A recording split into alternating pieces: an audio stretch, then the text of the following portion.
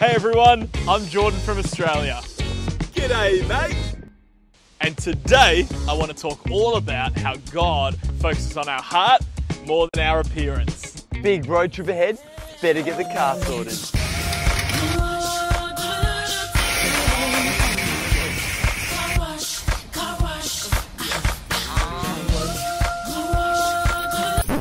I got the outside clean, but now the car won't start.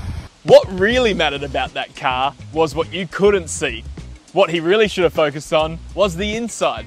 You know, it's the same for us with God. God wants us to focus on not what's on the outside, but what's on the inside. God's priority is not our appearance, but our heart. And we're encouraged with this in 1 Samuel chapter 16, verse 1.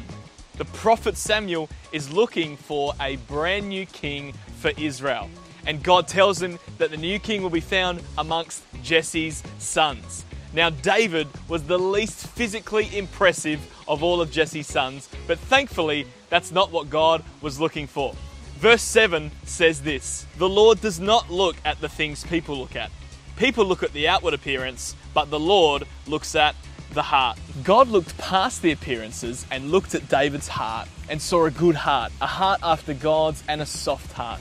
God looks beyond the surface and looks to the inside, to our heart.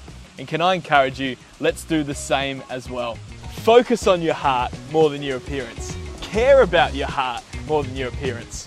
What we can't see, but God can, is what matters the most. Oh, outside clean, engine fixed. No!